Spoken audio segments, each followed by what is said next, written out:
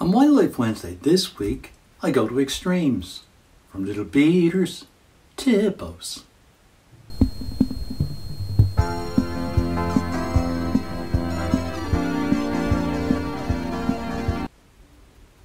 Now you may find today's video a little strange, because the two species I've chosen to speak about are as far apart in every way that you could possibly imagine. How do you mean? Well, the first one is the little bee eater, a beautiful little bird I had hoped I might get to see while in the Masai Mara, because it's highly unlikely that I'll ever see one in Ireland. And I'm glad to say not only did I get to see some, but I got some really nice pictures to remember them by. Little bee eaters are resident in much of sub-Saharan Africa, and their name certainly suits them, as they are the smallest of all African bee eaters. But though they're small in size, they're certainly not small in number, because it's estimated that there are somewhere between 60 to 80 million of them. Wow, that's a lot for the bees to be scared of. The second species in today's episode is the hippopotamus. Are you beginning to see why I think you might find that the connection between them is a little bit strange? Yeah, I am. So why'd you put them together? Sure, they've got nothing in common. Oh, go away. If you just listen, I'll explain. Well, one is a bird of the air, and quite a small one at that. The hippo is a huge semi-aquatic mammal, and while on land, only the elephant and rhinoceros are heavier. So, what's the connection? And I'm glad I got that question in before that nutter came back. Oh yeah? Oh, I spoke too soon.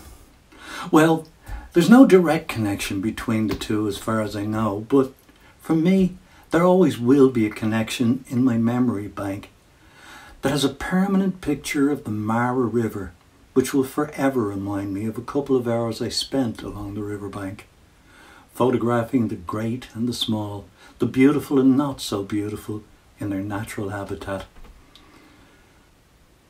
Now, there were other occasions when I spent time by the river, an hour here, an hour there, but the picture in my mind is more specific than general, and really only concerns little bee eaters and hippos, because even now as I speak about it, I recall it like two interconnected scenes from a movie. I was about to say hippopotamuses love water, but I decided against it because hippopotamus is too long a word with too many syllables that my tongue is likely to trip over, so I'll just call them hippos from here on. And yes, hippos do spend a lot of time in the water, up to 16 hours a day. This is apparently why the Greeks gave them the name river horse. They stay submerged in the water to prevent their bodies becoming overheated under the hot African sun. And with their eyes and nostrils high on their head, they're able to keep the majority of their body under the water. Hippos leave the water at sunset and travel up to 6 miles inland to graze, where they eat about 80 pounds of grass, which is not a lot considering their size. But getting back to the picture in my head with the two interconnected scenes. In the first scene, I'm walking along by the edge of the river with my two bodyguards. Yes, two of the lads from the camp came along to make sure I was safe from any possible attack. And before you ask, no, they were not armed with semi-automatic weapons, but each one had a spear and a long blade knife. But they certainly made me feel safe. We hadn't walked far from camp when in the distance I could see a bird fly up and catch an insect and fly back to its perch. Although it was a good 60 yards or so away, the behaviour was obvious to me. This was an insect catcher, but what kind? I'd yet to get close enough to find out. And I did actually get very close enough to get some really nice pictures of what turned out to be a bee eater. a little bee eater. The second scene had me lying prostrate on the ground, sheltered by one of the few small trees along this section of the river. This was keeping me well shaded from the extremely hot sun.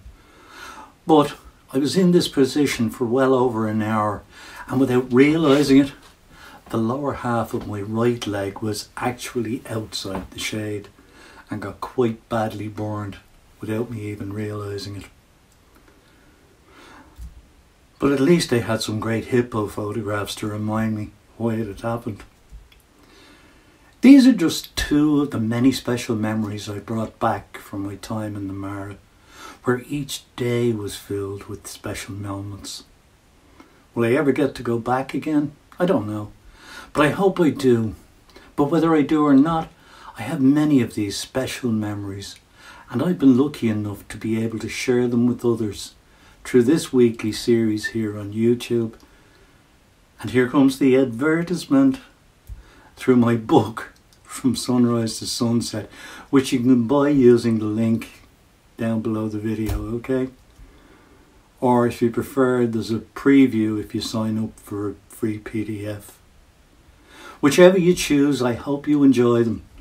And I also hope you enjoy today's slideshow of little bee eaters and hippos.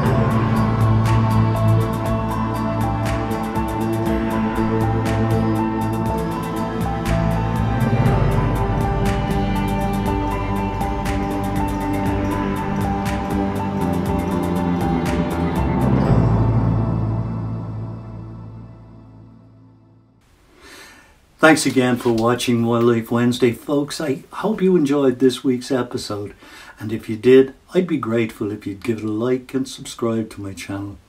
And when you do, don't forget to ring the bell so you're notified every time I upload new content. If you'd like to purchase a copy of From Sunrise to Sunset, you can follow the link below the video.